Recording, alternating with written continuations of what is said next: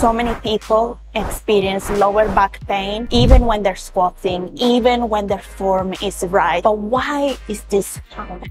In this video, I'm going to be explaining you everything you need to know and do in order to prevent lower back pain. Because I'll tell you something, having lower back pain, and I'm talking about pain, it is not normal during exercises, so we can easily fix it. Okay, so let's take into account that your squat form is right, meaning that you're doing everything together, you're not really overextending your spine is quite neutral, you're not squeezing too much at the top. Also, another important thing, a lot of people actually think, and we do this subconsciously, sometimes I do it as well, we just stick our bum out like we're chickens or something, like we're just throwing it back at the club, like during a mating call. How do you want me to say it? Some people, they start already overextending their spine a little bit too much. Okay, so that's me, for example, standing straight, and that's them already automatically without even thinking sometimes. And then that's why I want you to pay attention. Sometimes I've done it, okay, so it's just quite normal to happen. They start the squat movement like this, okay, super overextending, okay, the lumbar spine. So when they squat, it's like they're just basically throwing it back at the club.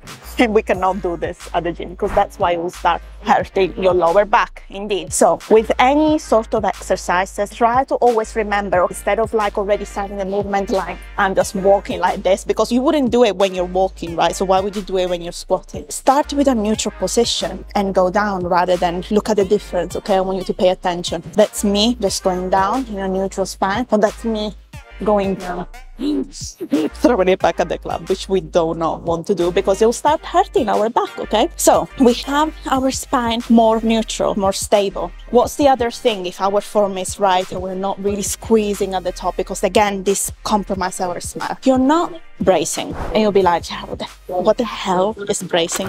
I'm gonna do an experiment with you, Famia. I have a can here, unopened, as you can see. Okay, obviously it's not opened, but put it here, and I want you to watch what's gonna happen. We'll prove the point with our little experiment. So what I'm gonna do now, I'm just gonna climb on top of it with all my weight.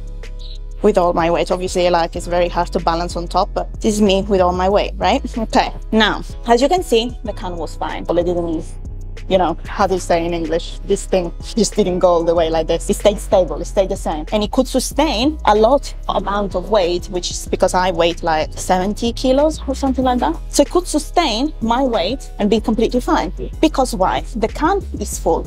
Now let me open this. I actually want to try what flavor it is as well. I just literally got this for the sake of the video. What is even this? Vitamin C.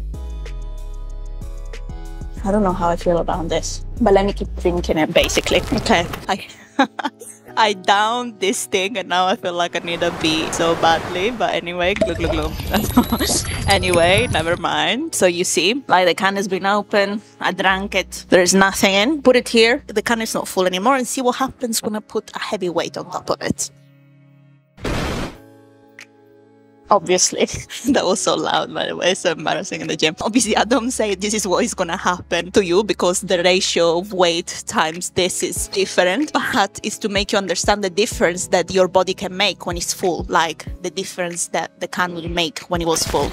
Basically, what I was doing before is explaining the concept of bracing. If our core is nice and stable and full of air, like the can was before, we are more likely to be able to sustain more weight, okay, easily, and without hurting our lower back, because our core will be nice and full. Automatically our spine will be neutral and nice and strong for us. Okay, if we're not bracing during the squat, not only will be harder for us to squat, but also our lower back can really try and help, and that's when you start injuring it. Okay, and that's why it hurts. If you brace correctly, no matter what, you should not have any lower back pain. Okay, remember the experiment of the can that we did before. But how do we brace? What is bracing at this point? You will say, Chiara, what the hell? Okay, that makes sense, but how do we brace? Bracing is close to breathing correctly, as such. Obviously, it's not just breathing, okay, but it's basically engaging our diaphragm, diaframma in Italian, okay? Let's not test me in English or like this, okay? So what we can do is, when we breathe, okay, and when we're prepping ourselves before we go into a squat position, which is where our spine will be the most compromised, we need to make sure our core is nice and strong and full. So what we need to do is trying almost to breathe through here, this side of our core. I'm just gonna open this so that you know what I mean. Okay, I've got my, obviously, sports bra. It's not like a weird at all. But a lot of people, they kind of brace wrong and they just becoming pregnant. Like they just get almost like they're getting bloated, and that is wrong. There is no correct bracing. What correct bracing is instead aiming to expand the side, okay, of your core rather than doing this like you're pregnant. Because look, as I do this, what's happening to my lower spine? It's arching. And that's what we don't want, apart from the fact that I look pregnant of 8 months, but my 8 months baby is actually my food baby. It's bulky, leave me alone. Both in season. Anyway, what you want to do is practice first and learn how to engage your core correctly, okay, by putting the sides of your hands here and feel it expand, just the side, okay?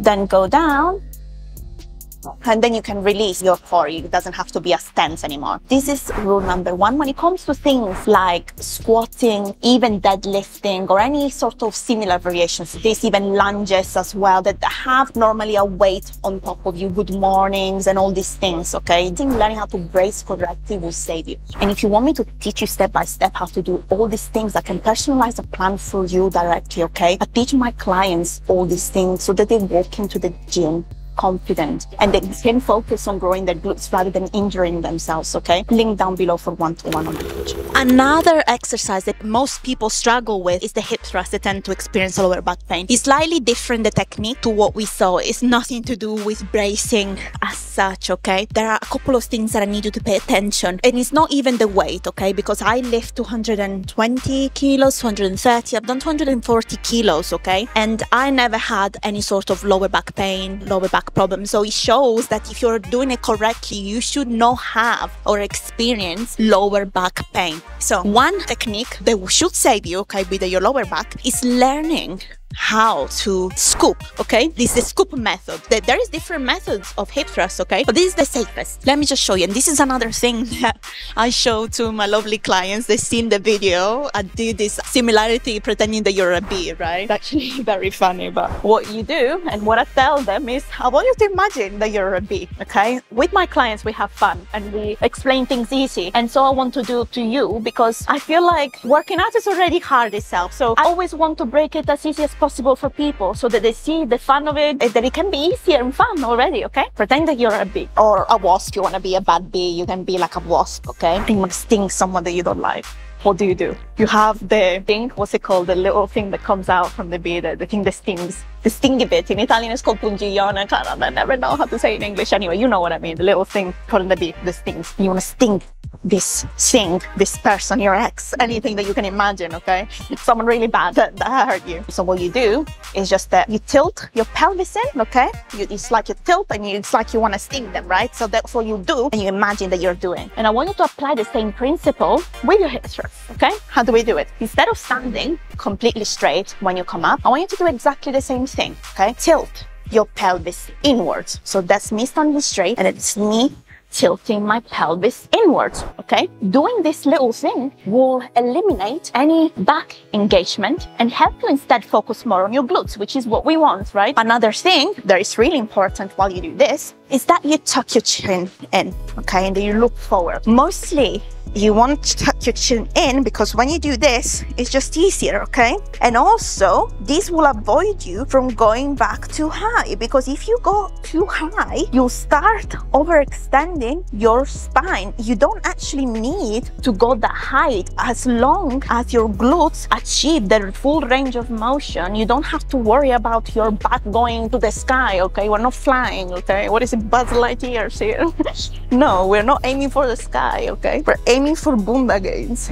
So it's exactly the same thing. When you hold the weights, obviously I'm not doing it now with the weight because I want you to see me, watch me. I don't want anything to cover me. And what you'll do, you'll tuck your chin in. So chin tucked in, you look forward and push. See, this is where I stop instead of going all the way there, okay? That's it. That's all you need to do. And that is great for your glutes. I'm squeezing my glutes as much as possible. I can't go any more than this. This is my full range of my glutes. And then I come down. So there you go from me, yeah? This is what you need to do in order to stop having lower back pain for your hip thrust. And it's the same principle, by the way, I wanted to quickly add for the 45-degree back extension. When you arch your back, okay, the reason why you arch your back is so that you don't have lower back engagement too much, okay? That's why when you do that 45-degree glute bias exercise, you round your back so much because it kind of prevents your lower back from getting involved during this exercise. Another exercise that people struggle with in terms of